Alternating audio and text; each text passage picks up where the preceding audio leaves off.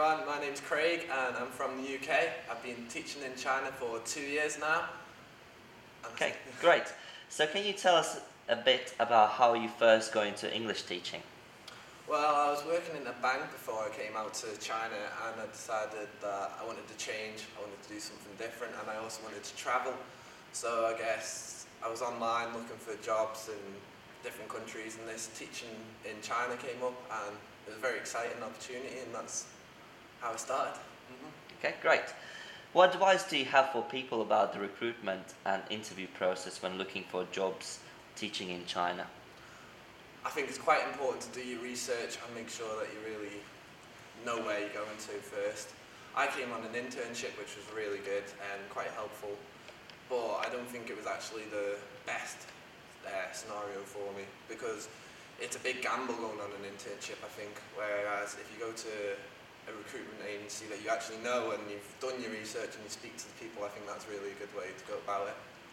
Like if I could do it again, I would do it that way, but the way I'd done it originally was good, so I enjoyed it. Yeah. Okay, good. You are teaching in Nanhai at the moment. Can you tell us about your impressions of the city? What do you like most about living there?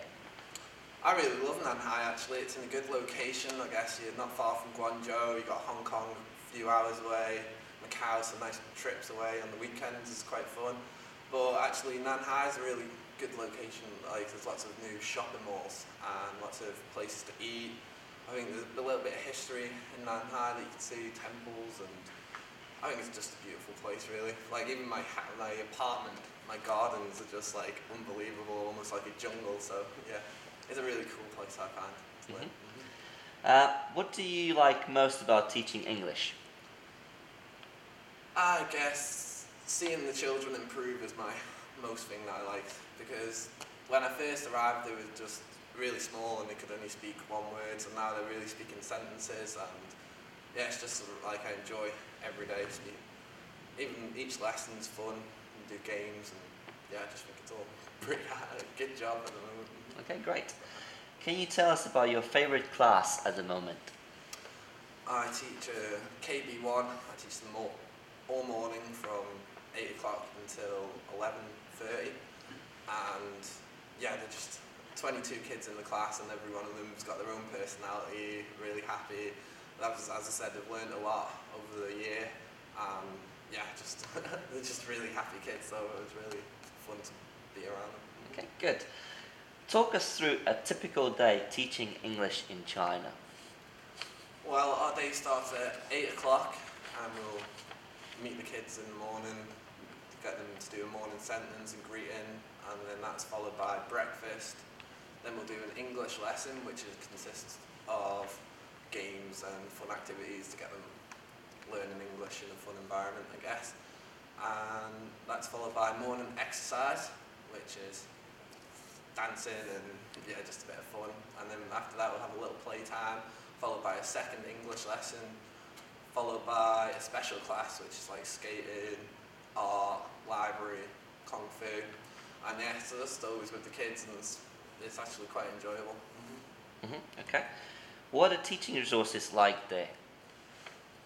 I've found them really impressive actually. Like we've got our own foreign teachers office where we've got our own computers, printers, flashcards, laminators, yeah, everything you need really is pretty much there for you, so I guess they're really good. Okay, good. How many teachers are there in your school? I don't know exactly how many teachers are in my school, but I guess about 30, maybe 30 foreign teachers and maybe 100 Chinese teachers, so it's a good community. We've got lots of things to do, like nights out, bowling, and yeah, they treat us really well here, so it's a good place to work, I guess, and you never feel alone. The whole time I've been here has been pretty good. Okay, good. China is full of surprises and unexpected adventures. Tell us about one you've had recently. I guess last weekend I went to a restaurant which was like a buffet, a really nice buffet, but behind the glasses was like white tigers, 3 really big white tigers, and flamingos on another side, and it was just like a really beautiful, nice experience. Food is great, and obviously the food here is interesting, but yeah, so I really enjoy the food, but yeah, white tigers are pretty special. So. Okay. Thank you, Craig. Okay, thank you.